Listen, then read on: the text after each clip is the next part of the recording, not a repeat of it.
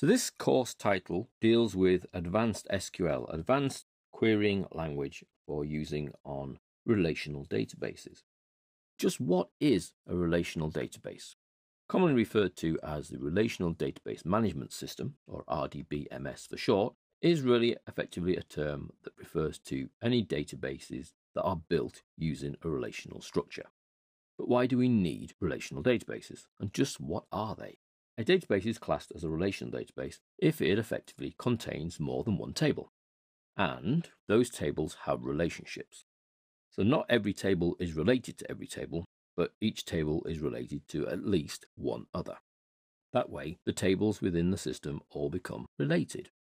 Now, when you have multiple tables that are related, some tables will be parent tables and some tables will be child tables. So their data will be dependent on another table, just as a child is dependent on a parent. And there will be lots, or maybe just a few, one-to-many relationships.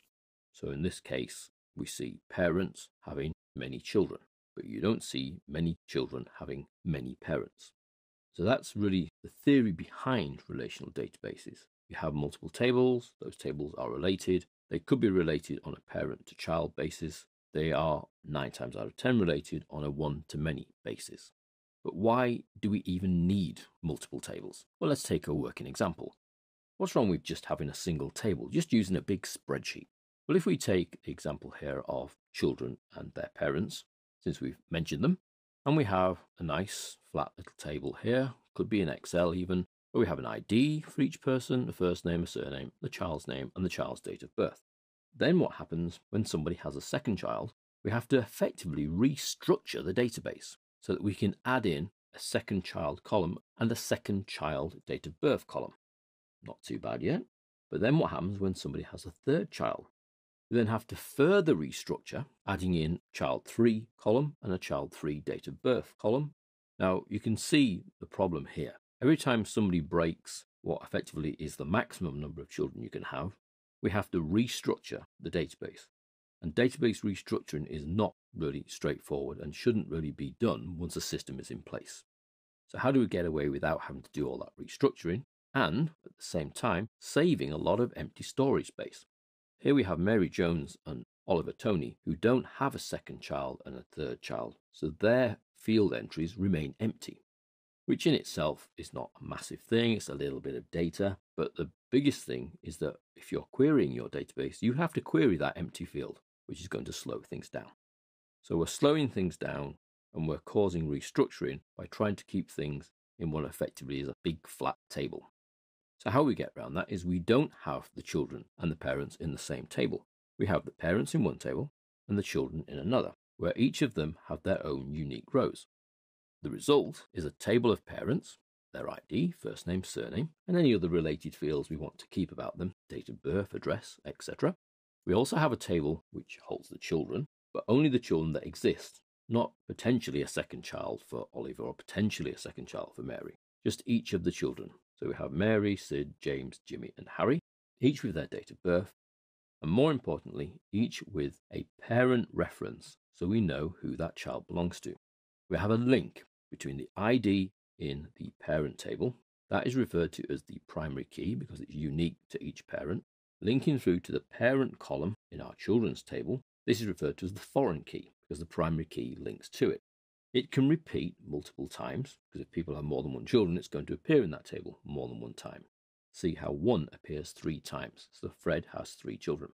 Now, if additional children come along, there is no data restructuring. We simply add another row into the children's table. So the next child to be born would be given the unique ID of 6, so their child ID will be 6.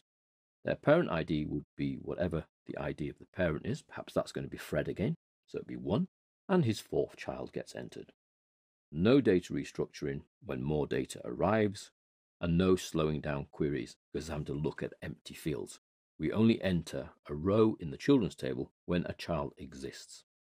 So that's reason 1 for having these multiple tables in the first place. Now there is a second reason, as equally as valid as the first. Take our sample data again, but we've got a bit more information here. We've got the parent's date of birth and we've got the department that they belong to. Now this time, it's not an issue of restructuring that's the problem, or of querying empty columns. Here we have a lot of repetition. The department column at the end, for example, has the word accounts 3 times. That is repetition of data. Now, we're only dealing with 4 records and 3 of them are repeated, but there could be 4,000, there could be 40,000, there could be 400,000 records, in which case that multiple of repetition becomes much bigger. So to save that repetition of data, we effectively extract the department into its own table as well. And we end up with a result where there's our parents table. We replace the department, because we still need to know what department they're in, with an ID. So they get replaced with a numerical number, which is much faster for querying than text values. The text values are then entered as unique values in their own table, in this case the department table. And in there we see the accounts, warehouse and sales department, each of them given their own ID.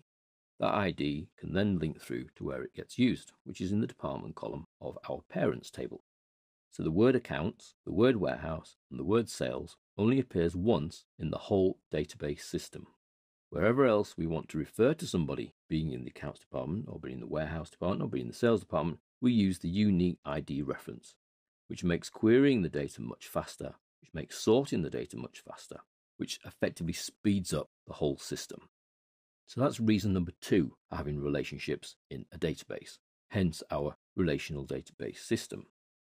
So the key terms we need to take on board here when dealing with databases is the word database itself, which refers to the whole structure, the tables and any other objects we add in to our database. Table itself, which is where all the data is stored. No data is stored anywhere else in a database except in tables. Within those tables we have columns of information, fields of information. Those are the vertical entities and have a single name for the whole column. We have first name, we have date of birth, we have department. And then we have rows within each of the tables, referred to as records. So this is a record of information. So that's a horizontal row of data. We have primary keys, and all of the tables should have a single primary key so that you can uniquely identify that record. Foreign keys in tables that are children of parent tables, and that is the link between the primary key and the children's table. We have joins between tables. They need to be defined so that the database knows what belongs to what. And then we have the term SQL itself, which stands for Standard or Structured Query Language. And that is the language that we will use to interrogate and to manipulate our data that is stored in our database.